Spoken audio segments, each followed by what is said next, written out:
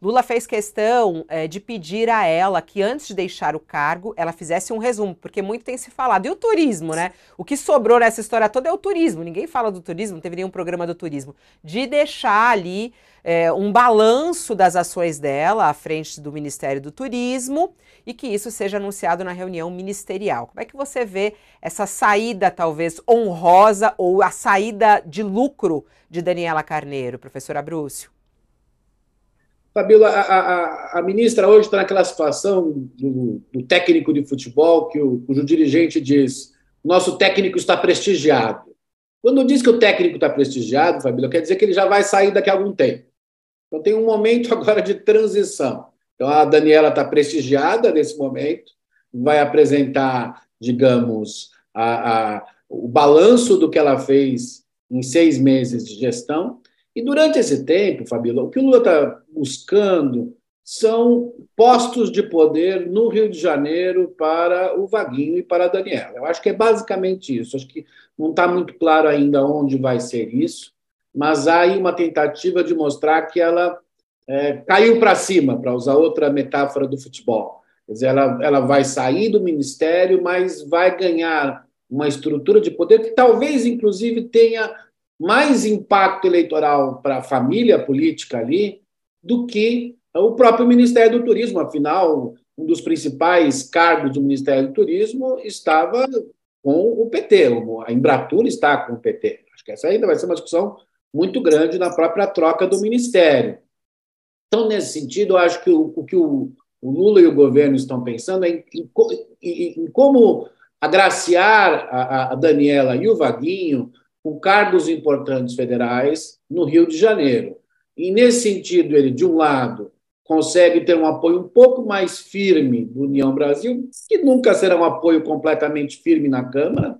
Essa é a verdade, Fabíola. É um partido, a piada da internet é que virou Desunião Brasil, então é um partido muito dividido, então isso não é tão simples, mas um apoio que, mesmo que seja dividido, um pouco usando o termo que a Thaís usou, pelo menos mais estável, acho que é isso que o governo quer, um apoio dividido, mas mais estável, mais seguro, e, por outro lado, mantendo, Fabíola, o apoio tanto do Vaguinho quanto da Daniela, em parte porque o Lula tem muito essa coisa da lealdade política, né? Talvez essa seja uma diferença de Lula, Fernando Henrique, com Bolsonaro, por exemplo.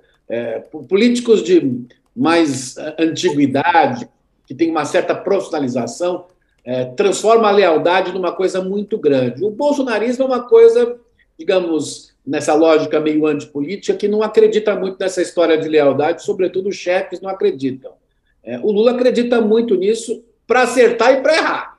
E, neste caso, acho que ele vai manter um pouco pela lealdade eleitoral, mas, sobretudo, por 2 outras razões.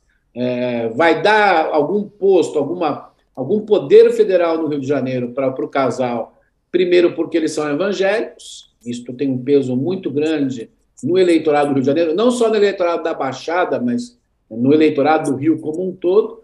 E segundo, e aí tem uma outra história que eu acho que vai vir para os próximos meses, a Daniela tendo migrado, ela e o marido, para o PR, para os republicanos, melhor dizendo, trouxe um problema imediato para o governo Lula, porque ela tinha entrado na cota no União Brasil. Mas traz um ganho futuro, porque é bem provável que daqui a alguns meses, sobretudo se a situação econômica se acertar um pouco mais, é bem provável que o governo comece a construir algum tipo de aliança, pode parecer paradoxal, mas não é, com os republicanos. E, nesse sentido, ela abre uma porta ali, o próprio presidente dos republicanos tem tido falas ambíguas em relação a isso, e a política, quando começa a negociar, usa palavras ambíguas.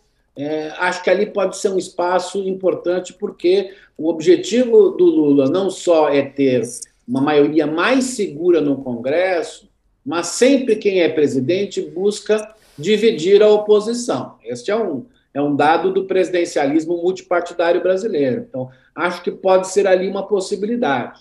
De todo modo, Fabíola, o que eu acho que é importante dizer é que está praticamente precificado aí, como diz o mercado, que o União Brasil vai tomar de volta o Ministério do Turismo, já tem até o nome do ministro. A Daniela, provavelmente, ela e o Vaguinho vão ganhar cargos federais no Rio.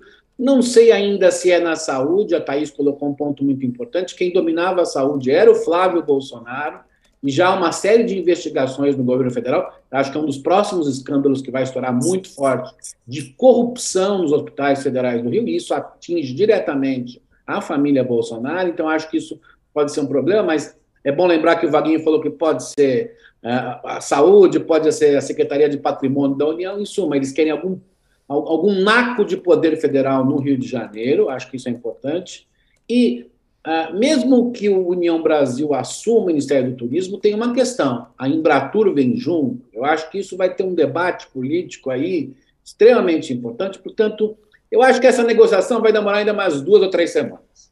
E hoje, ouvindo o Elmar Nascimento dizendo, nós não temos pressa, eu acho que todo mundo já percebeu que está num ritmo de negociação. Isso reduz a instabilidade que há semanas atrás o governo passou pelo Congresso. Acho que está uma situação um pouco mais estável, mas, de todo modo, o que nós estamos vendo é que, a partir do segundo semestre, não é que haverá uma reforma ministerial, como se dizia antigamente em Brasília, aquelas grandes reformas, não sei o quê, que vários governos já fizeram, mas haverá, sim, um ajuste ministerial, tanto do ponto de vista da governabilidade, na Câmara Federal em particular, mais do que no Congresso, na Câmara Federal, o presidente Lula, como também acho que vai haver um certo, digamos, ajuste ministerial, o presidente já percebendo um pouco quem ele deve valorizar mais ou menos no passe dos seus jogadores do Ministério.